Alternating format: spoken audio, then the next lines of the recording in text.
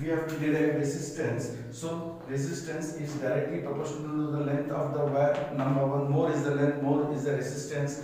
Number two, resistance is inversely proportional to the area of the cross sectional, that is pi r square for the wire. For thick wire it is pi r square. More is the area, less is the resistance, and combining these two we get R equals to rho into L by A. Here rho is the resistivity of the wire, which is the material of the wire, and it depends for different materials, it depends on different resistivity. Now one more problem we have to find out.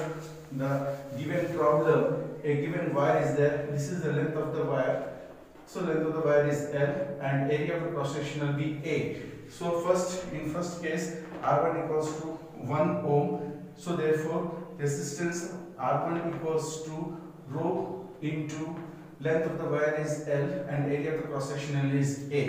Now when this length of the wire is stressed to 2L, so here length equals to 2L, then area of the cross section becomes half of A. So here from here we can get here R2 equals to rho into 2L by half A. Now dividing R2 by R1 we get here R2 by R1 equals to rho 4L by A into A by rho L. This gets cancelled off.